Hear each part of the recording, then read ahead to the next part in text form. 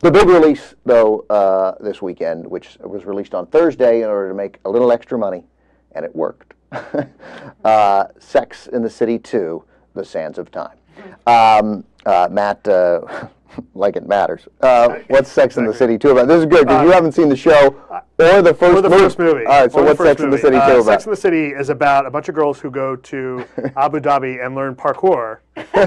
No, actually, that would have been a lot better. No, this is the continuing story of Carrie and her friends, Samantha and Charlotte and Miranda. I almost said Natalie. They're dealing with their married lives or mostly married lives. Samantha is, of course, not married because she's a cougar and will never get married. They are out having fun and trying to deal with how their lives have changed. And as Carrie is dealing with, if not problems, at least tension and unexpected things in her marriage to Mr. Big, her love of her life, they at least He's just Big. Oh, I thought it was. You can just call him Big. Okay. What about Notorious? Is he notorious? Samantha ends up getting a job and taking her friends on an all-expenses trip to Abu Dhabi, where they can shop and glam it away. And I probably have gone on too much. Let's watch the trailer. Nice work. Thank you. Nice work, my friend. It's been 2 years. Happy anniversary. Me and you, just us two. And in 2 years, amazing things can happen. Amazing. I never make it. Really? You're driving me crazy. I've tricked my body into thinking it's younger. How are you going to swallow all those? Have we met? As for me, Big and I were somewhere between wild sex and a baby. I don't know which is worse. Samantha, the baby will tire eventually. So that is Sex and the City 2. You got a little glimpse of sort of what everybody is going through in the movie. It is 2 years later after the first movie.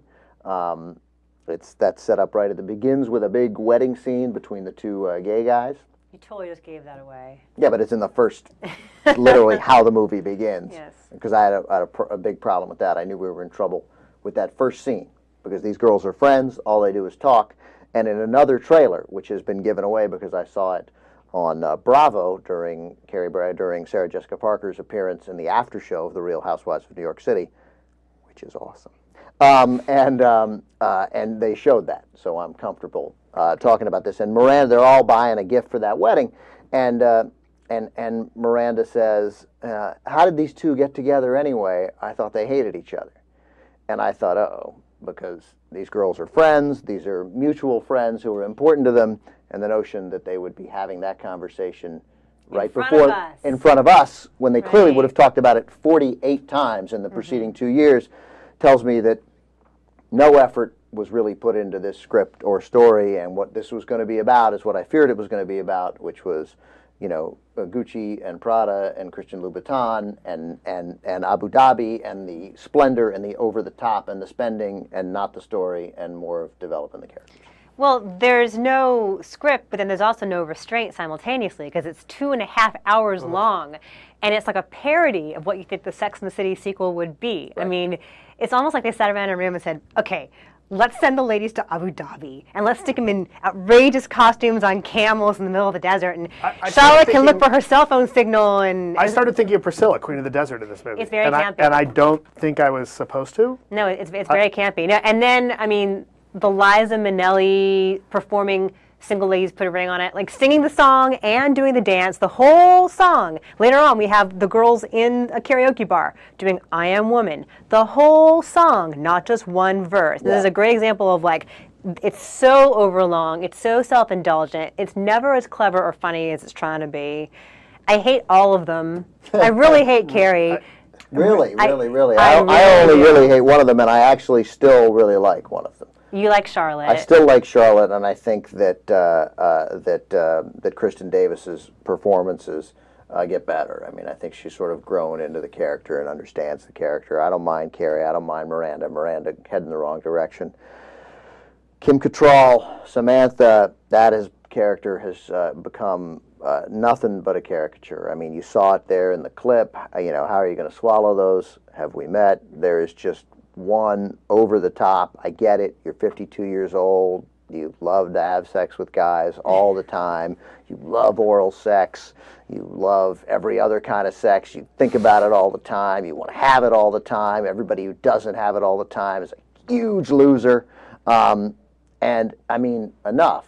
It's silly. It ends up being, you know, I'm not a prude, but it ends up being demeaning, and you're like rolling your eyes. You're like, enough. It's uncomfortable. Yeah, it's uncomfortable. Like, have a She's a cartoon character. Have a cartoon character. Have a little dignity at some point. We got it. I know, but you're also supposed to be friends, and she makes this huge sacrifice. Like, yeah, I'm not going to go home with this guy I just met because we're having a girls' night out. We're soulmates. Oh, bravo. We're soulmates. I'll blow him later. Yeah, I'll blow him later. Exactly. Well, you're not a total bitch. Yeah, yeah. Just mostly.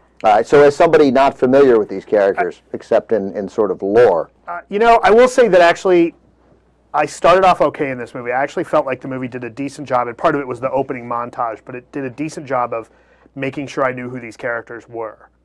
And I didn't mind the wedding scene. I actually thought that the Beyonce number was funny, and I think it all just went down. I mean, I thought it was kind of cute. It was too long. I want to tear my eyes out of my head. It was so painful to watch. I don't know. I thought, you know, like watching Liza do the dance, I'm like, Liza's a good sport. That's kind of funny. But then the movie just goes completely downhill. And I don't want to get too much into my reaction to the characters because I find mostly them all loathsome and completely unbelievable. You know, Carrie is probably the single most narcissistic character I've ever come across, ever. And you haven't seen The Real Housewives of New York City. I guess not. I guess not. They're not characters. They're real people. I know. And there's literally, it's the most narcissistic show in the history of the planet. And Charlotte, you know, has the moment where she's obviously can't handle her life with her kids, right? And they show that scene where she's trying to cook, and you know, the older daughter puts the handprints we saw it there on her behind, and she's like, "Oh, my vintage Valentino skirt." I'm like, "All right, I'm done." Right. Who in their right mind, like that's completely, and that was the kind of thing that really bothered me about this movie. Over and above, however much I would have not liked the characters, although I have to say, I actually found the only one that really is at all partially interesting is Samantha, and I thought, really? Well, I felt like there was a core there that I thought, that might have been interesting in the show. It's over the top here, but that may have been interesting in the series. Sufferable. When she was 10 years younger. When she was 10 years younger. And there were other parts to her character. She was driven by her career and didn't want to be beholden to a man. Now it seems like all she wants to do is have sex with a guy. Before, there was some sort of, you know, the show's supposed to be sort of about independence and sexual independence and female empowerment.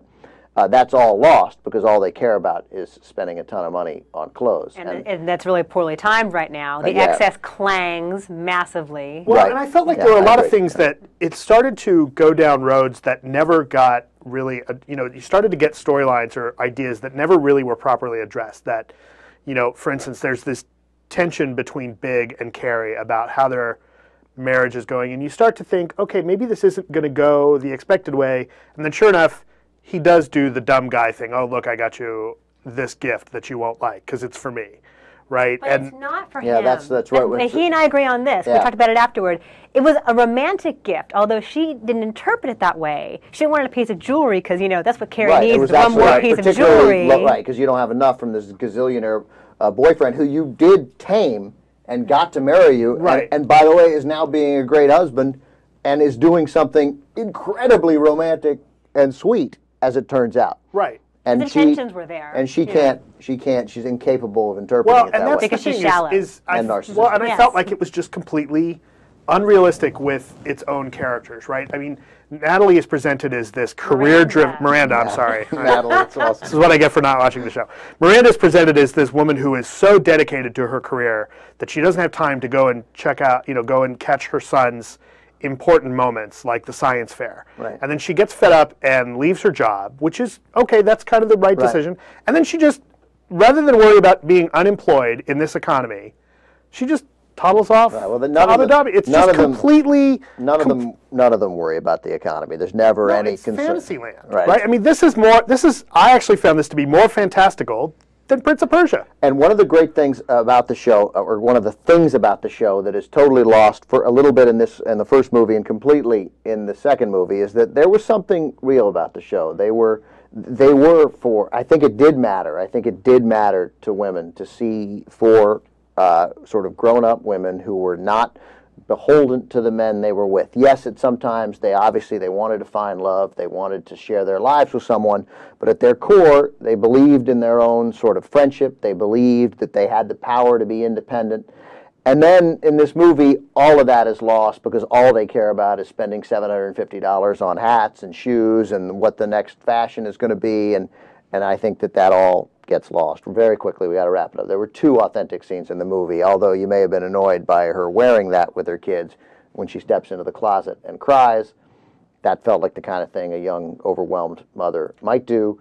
And then a conversation between Miranda and Charlotte in Abu Dhabi when they're drunk. That was talking about that was the only scene that I thought that really worked. That seemed like a bonding moment that 2, again, young mothers might have about how difficult motherhood is. But other than those 2 scenes, quick scenes in a 2.5-hour movie, none of it seemed authentic. Yeah, that scene, because I've had this discussion with other women who are moms, like that scene's totally pure and honest. There's some glimmers of honesty with Carrie and Big discussing what kind of marriage they want to have, but then she's like futzing with her black evening gown the whole time, so that's distracting, whatever.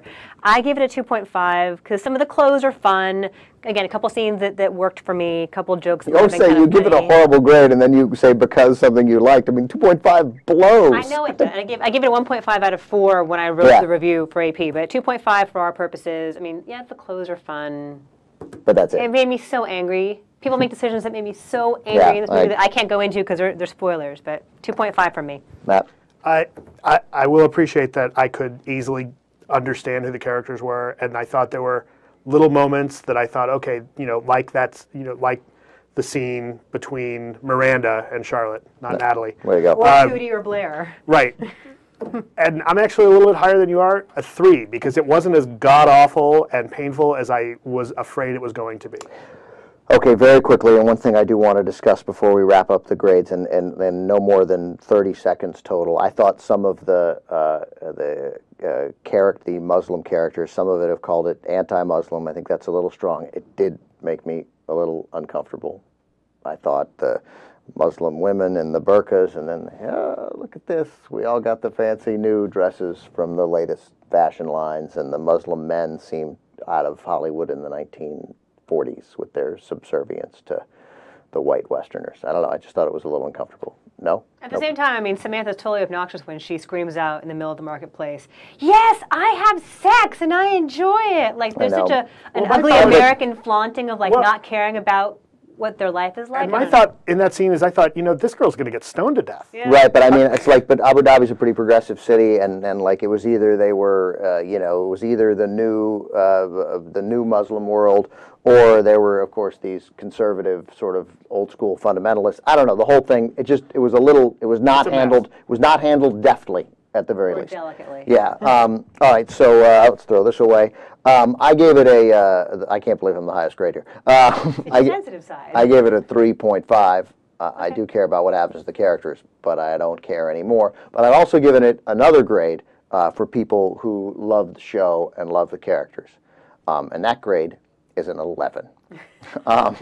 Because no one will care. How much money did it make? It made $3 million in the Thursday midnight showings alone. It made $14.2 million on Thursday. They're projecting $75 million for the 5-day weekend. Yeah, it's only 14% on the tomato meter, but Fandango released a report saying that going into the weekend, it had sold something like 81% of the tickets sold through their site already, pre-sale tickets. So percentage of men to women? 96% female. Yeah, so there's your solid, loyal target audience. So our overall grade, have a fabulous time. Our overall grade, skipping my 11 for the people who are already fans, comes out to a very simply the 3 from a 3.5, a 2.5, a 3.5. Overall grade is a 3 for Sex and the City 2 gets a 3.